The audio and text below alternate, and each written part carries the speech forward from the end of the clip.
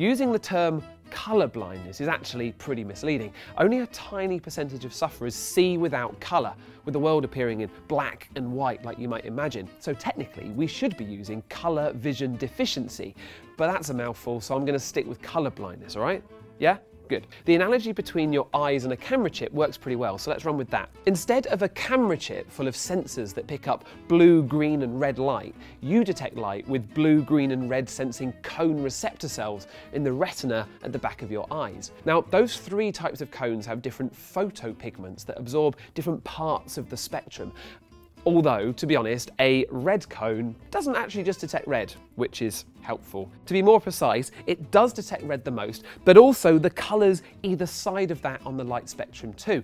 So it's actually best to label the three types of cones as detecting short wavelengths, medium wavelengths, and long wavelengths.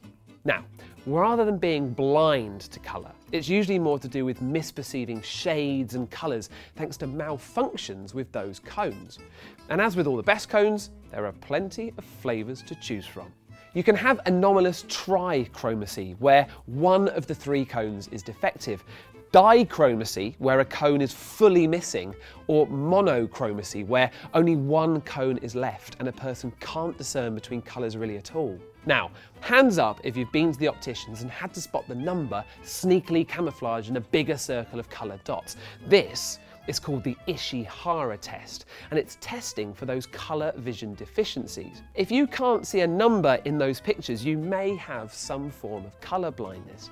If you can see the numbers okay, but want to see what it's like to be colourblind, try taking a look at the Chromatic Vision Simulator app. It takes your photos and then alters the colour to represent how someone with missing or damaged cones might see the image. Now, if we want to know if we can cure colour blindness, we've first got to discover what causes it. What causes you to have a defective or a missing cone? Well, you don't lose cones by accident, although you can damage them.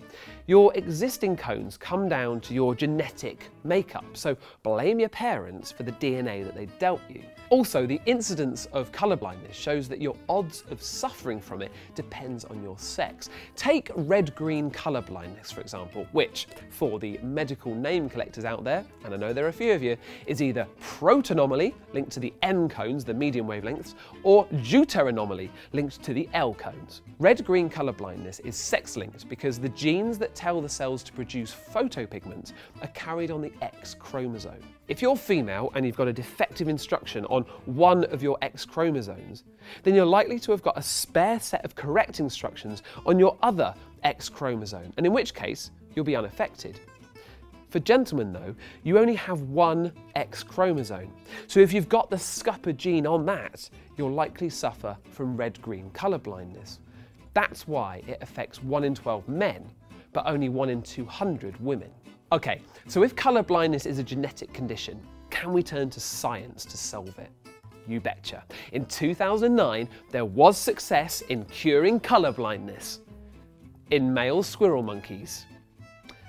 Using gene therapy delivered via a specially created virus, scientists at the University of Washington managed to get the male monkeys to produce the photopigment they were missing.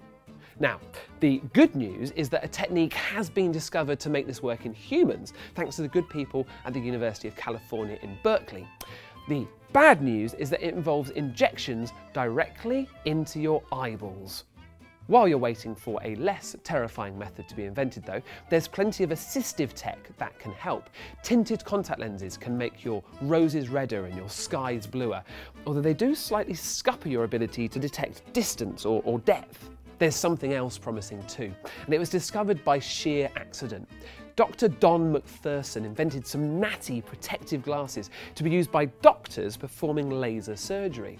The lens contains a rare earth ion that absorbs a lot of the dangerous light from the laser, while still allowing the surgeons to be able to differentiate between blood and tissues inside their patients, which is kind of useful. McPherson happened to be wearing a pair while playing frisbee, because material scientists do nerdy things like that, right?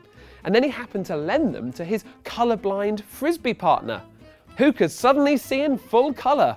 What a story! Working with mathematicians and doctors, McPherson and his unnamed mate, not fair, rustled up some new glasses which essentially absorb certain wavelengths of light in order to redistribute the light that reaches the defective cones of the wearer. These specs are now known as the sci-fi-tastic ANOMALOUS lenses. But before you shell out on them though, be warned, they don't work for everyone. A bonus fact before I go, Facebook's iconic blue colour was chosen because Mark Zuckerberg is colourblind and it was the easiest colour for him to see. Are there any other optical illusions that you guys know of that you want explaining? If so, pop them in the comments below and we might give it a go. Lasers. They make everything better, right? From Bond films to nightclubs to your actual eyes. But wait, how does that laser eye surgery actually work? Aren't we told we're supposed to avoid looking directly at bright lights?